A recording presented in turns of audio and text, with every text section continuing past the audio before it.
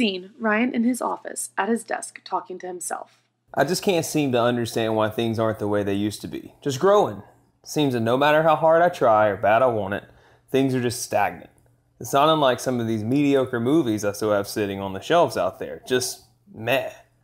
I've got it though. I'll do what I've always done. We'll order more movies, pass out free popcorn, offer promotional discounts. Just like what helped us about 15, 20 years ago. There's a knock at the door, and it is Stacy. Ryan, can I come in? Who is it? I'm pretty busy. It's me, Stacy. Just a few minutes. I wanted to pick your thoughts a moment. I guess so. But just one quick moment, that's it.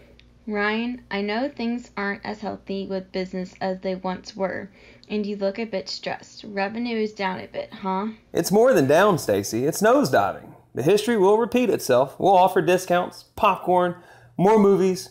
We'll make it bigger and better than ever. You'll see. Stacy listens before speaking up. Ryan, there's no foot traffic in the store, and it's not due to lack of inventory or promos. You do a great job with that. The dynamic of our business is changing. People are more interested about immediacy and having any number of movies at their fingertips. Just look at some of our competition out there like Netflix and Hulu.